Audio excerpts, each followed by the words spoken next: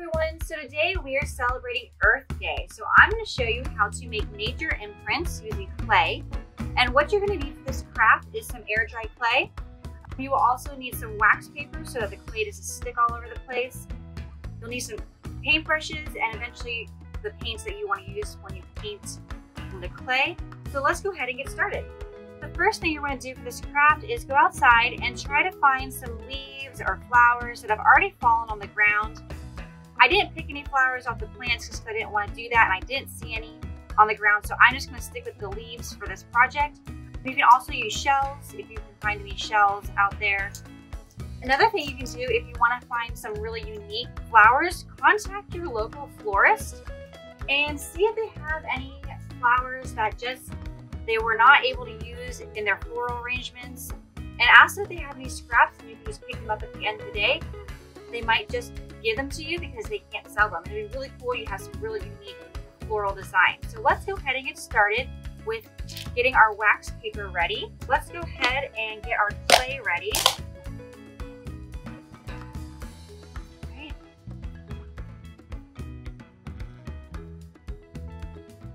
Now, what you're gonna need is you're gonna need either a rolling pin or something that you can smooth out the clay. I'm actually just gonna use one of my paint bottles.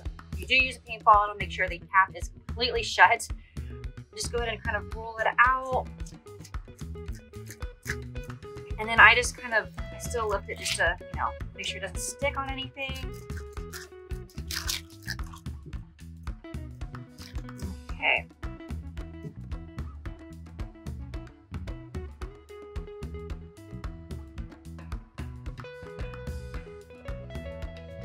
Take your rolling pin or whatever you're using and kind of lightly press it. Don't press too hard, but just enough that it leave the impression. Okay.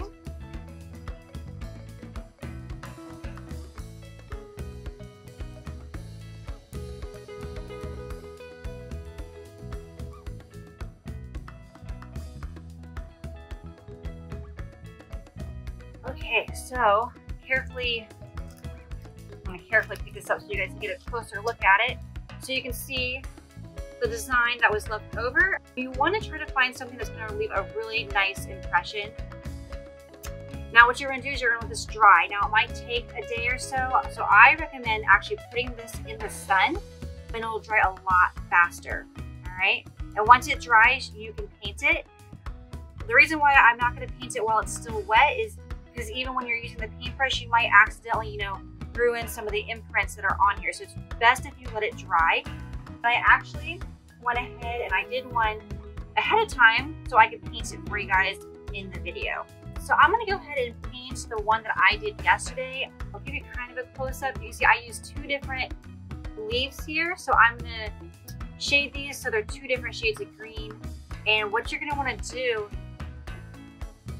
I have these very thin paintbrushes and I'm just going to dip them in water because I want to make sure that it's really pointy, so that way I can get into the grooves here a little bit better. So let's go ahead and paint this.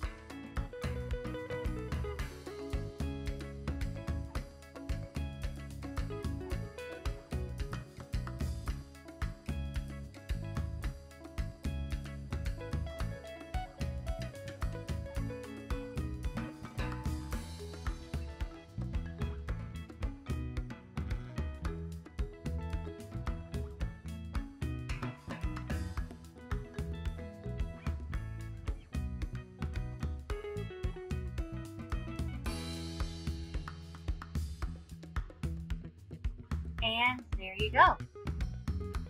I hope you enjoyed doing this craft with me today. If you did do this craft, we would absolutely love to see the really cool designs that you came up with. You can post them in the comments below.